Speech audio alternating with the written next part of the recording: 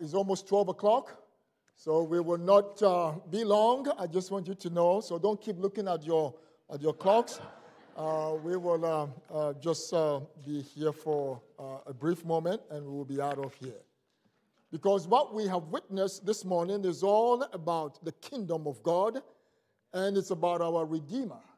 And so this morning, what I've chosen to speak about within the few moments that we have is just to affirm our faith and our belief in the God that we serve. And so this will be a good time to grab your Bibles, and of course, you can also follow on the screen or on your tablets. We live in a broken world. There's no question about it. Far from the ideal Edenic glory that God originally intended for the human race. You know, every day we hear about discouraging situations, bad news, tragic deaths, unsettling developments, and unexpected disasters. In fact, we just heard from our brother and sister, and of course Zoe from Nigeria, missionaries there, about the tragedies there and the hardship that people are going through. And yet, in the midst of this, they're there taking the good news of Christ to that part of the world. You see, we continue to grieve. And in fact, our church family has also experienced suffering and grief in the past few months. We grieve because death is alien to us. We were not created to die until we fell out of favor with God because of sin. And so to date, up to now, humankind continues to seek clarity into the mystery of evil, suffering, and death. Let me share with you a conversation that took place centuries ago between a Jewish rabbi, Rabbi Harold Kushner, and his friend Eli Wiesel. So Rabbi Kushner, in conversation, in dialogue with his friend Wiesel, tried to explain the question of suffering. And so Rabbi says to Eli, God is too pained by our sin, by our suffering, and death, but cannot do anything about it because it is a path that Adam and Eve chose. Mr. Wiesel, Eli, Rabbi Kushner's friend, looked straight at the rabbi, shook his head, and responded. And listen to this. Well, Rabbi, if that is what God is, then he should resign and let someone more competent take over the world. Did you get that? So God should resign so that somebody more competent than God would take over and get the affairs of this world straight.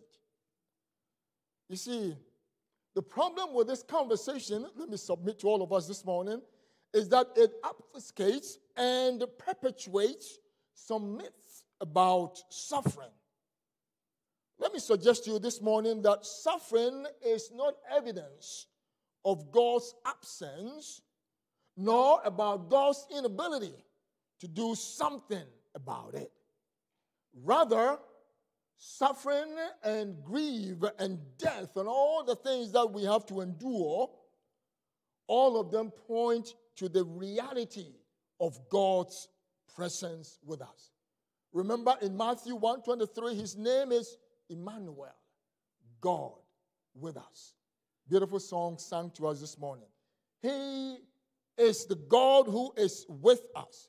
And so suffering tests, reveals the quality of and deepens our faith in God.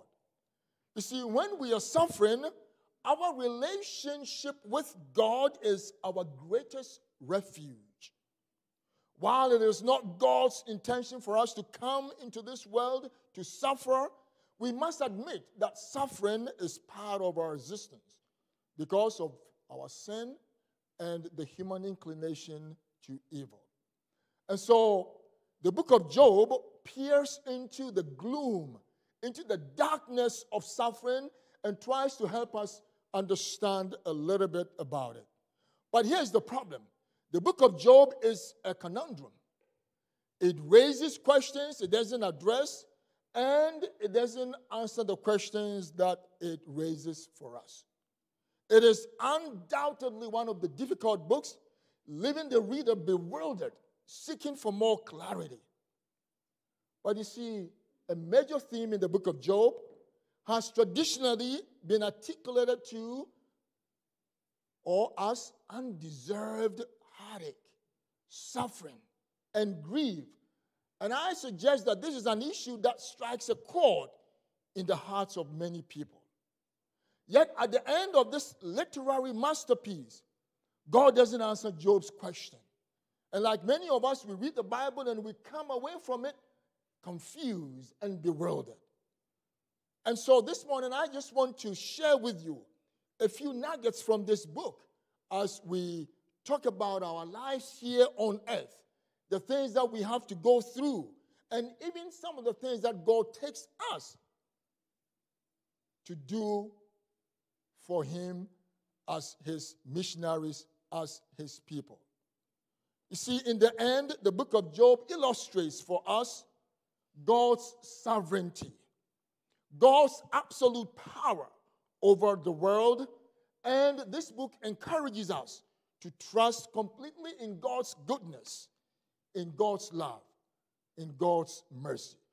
Throughout this encounter, Job is drawn into an intense relationship with God, so much so that some of us who read this book find it even a little bit more disconcerting and perhaps even a little bit confusing for us. We feel uncomfortable because Job becomes emboldened and he asks God all kinds of questions. And we feel, Job, time out. Take it easy. But you see, God calls us. This is where Job becomes interesting. God calls us to enter into a dialogue with Him, to ask questions. Asking questions is not a sign of your lack of faith or my lack of faith. In fact, rather, it means we are seeking, we are searching, and we want God to hear us and to help us understand. In fact, the book of Job is so interesting that as far back as the 6th century BCE, Ezekiel the prophet talks about Job. 3 people that Ezekiel mentions. Ezekiel chapter 14, verse 14. Daniel, Noah, and Job. And he talks about these 3 people with reference to their righteousness. In fact, as early as the 1st century AD, the writer of the book of James also talked about James as one who has what? Patience. And so the book of Job is situated right and center in Scripture. Old Testament, New Testament. So whether you take him as a fiction or a real story, whatever you want to think about it, Job is right there. And so the story begins. He's a righteous man, blameless, upright, a man who feared God and shunned evil. And as unlikely as is imaginable, every single aspect of his life eventually collapsed into a series of dreadful horrors and calamities. In the end, all is lost. Some of our people here have gone through that, through death, tragedy. And we ask, God, where are you? In fact, his friends could not imagine what was happening to Job. What on earth is going on? This bastion of righteousness, this man who loves God, what's going on? Well, this morning I want you to know, if you've been asking those questions, you're not alone. All of us ask those questions. And it is okay for you as a Christian, as a believer, to ask those questions.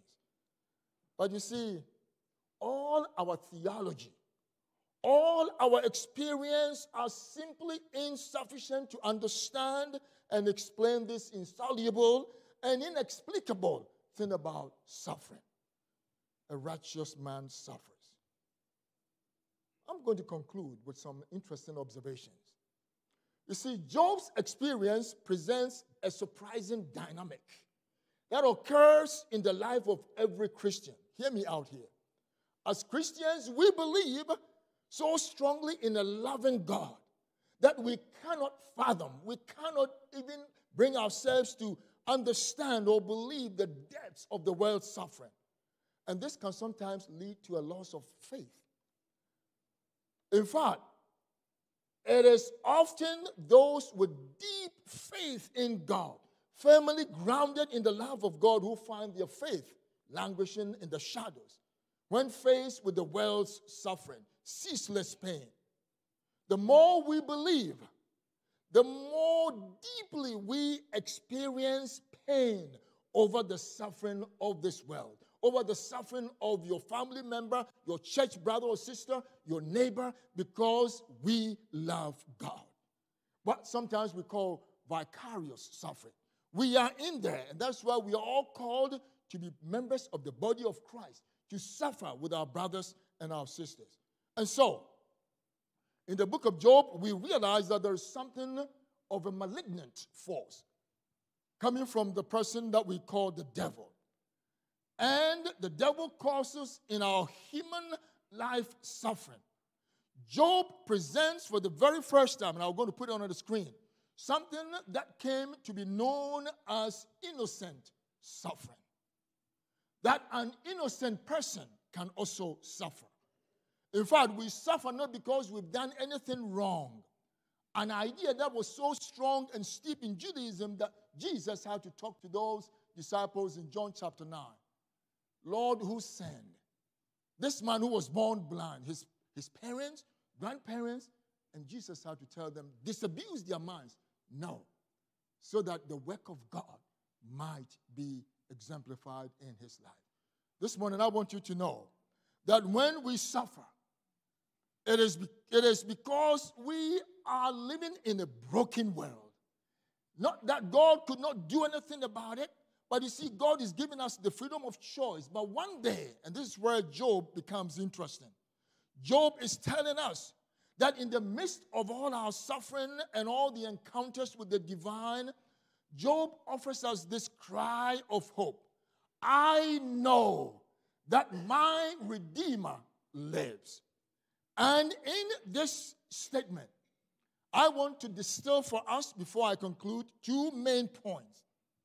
I know that my Redeemer lives, and at the last day, he will return to or stand on the earth. Ladies and gentlemen, one day, soon and very soon, Jesus will come. And he will right the wrongs of this world. Jesus is our kinsman redeemer. He is the one who has done it all for us. No wonder this gentleman by name Samuel Medley and his friend John Hutton wrote that beautiful, song, the gospel, lyrics to this, beautiful passage. I know that my Redeemer lives. Let me read those words as we bring our time to a close. I know that my Redeemer lives. What joy the blessed assurance gives me. He lives. He lives who was once dead. He lives, my everlasting head. He reigns above, our victorious King of love. All praise we give. Our great Redeemer lives. This morning, your Redeemer lives. My Redeemer lives. Jesus Christ, he is alive. And because he is alive, whatever we are going through in our lives, whatever we have to endure, I want to submit to you this morning that because he lives, we too will live. But more importantly, in the book of Job, we recognize and realize that God is sovereign. God does what God does. I don't have to question God. You see, in the end, Job experienced restoration to health, family, prosperity, but that may not be your experience. That may not be my experience.